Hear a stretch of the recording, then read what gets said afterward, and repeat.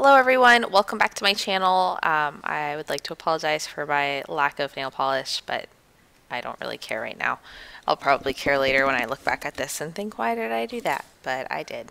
So this video is going to be a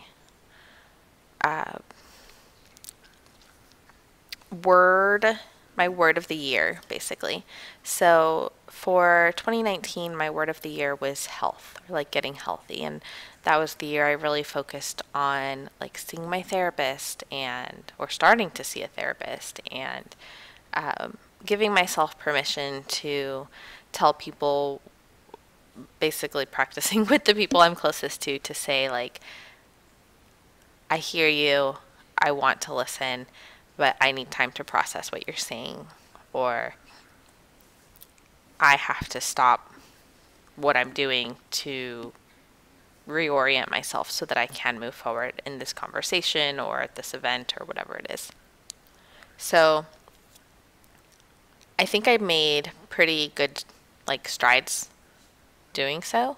So this year my goal is to not just continue with that, but also to be consistent with those things that I've accomplished. And I have it in here. I decided to just rip the page out because it was faster that way. So my goal for 2020, whoops, if you can see it, my 2020 plans, consistency. Maybe later I'll find like a pretty script sticker to put on top, but for right now this is what you get, or what I've got. And here in the middle I can put like more goals that I have or anything else that I want to be consistent with.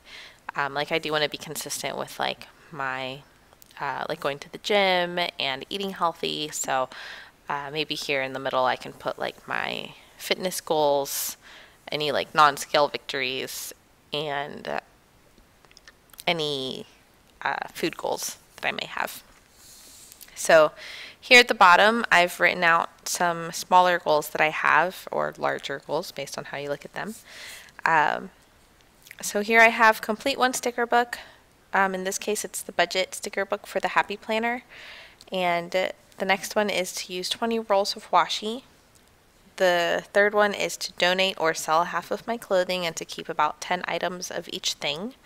So that could be like 10 plain t-shirts, colors, 10 graphic t-shirts, 10 pairs of shorts, 10 jeans. Just not so much in terms of like a 333 kind of roll or whatever those, a capsule wardrobe, not like that, but just keeping a smaller quantity of things. Like I don't need 30 t-shirts when I'm trying to wear more blouses, for example.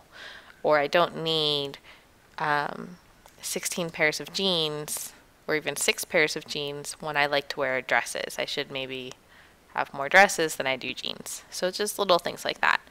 And then also just to keep mindful for myself, if I have 10 pairs of shoes, let's say, if I get that 11th pair, where am I going to put it? I don't even have space right now for 10 pairs of shoes. So where am I going to put this 11th pair of shoes that I don't have space to begin with for? So just little things like that I want to try and like keep consistent with, and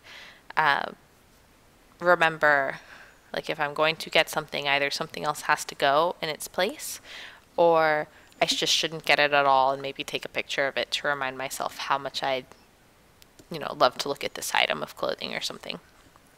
So the next item here is to pay off a total of $5,000 worth of debt.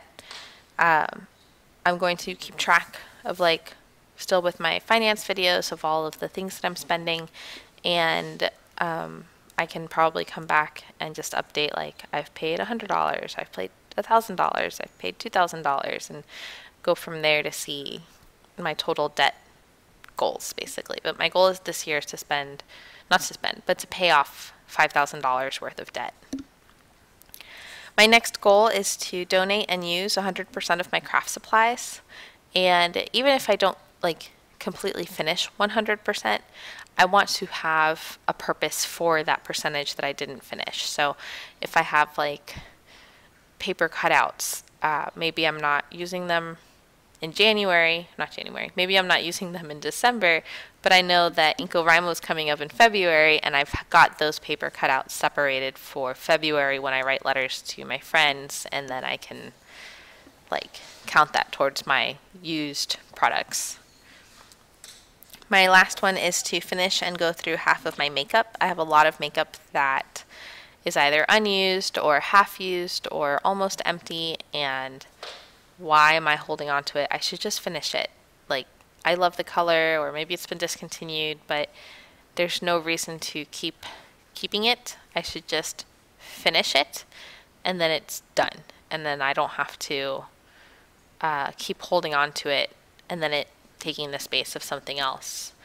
I recently cleared out a lot of space in my section of the bedroom where I just had a ton of stuff everywhere, and in back boxes and bags and things inside boxes and bags, and it was just a lot of things everywhere. And now that I've cleared it, when I walk into the room, I have all this empty space, and it just feels very freeing in a way. Like, I don't have to refill it, but if I do, I should be mindful of the things I'm filling that space with. So that's here, and then on the back, I figure I'll write like any little notes for myself. So like here I have 84 rolls of washi, and I should be able to finish 20 rolls by 2020 December. So let me know if you have any like words of the years that you also like to work on, or if you've tried it in the past, or if you've done like a phrase. I think it's really fun to hear what other people have to say when they've chosen a word and where that reasoning for them has come from. And I would love to learn what yours are. So, yeah. And I will see you.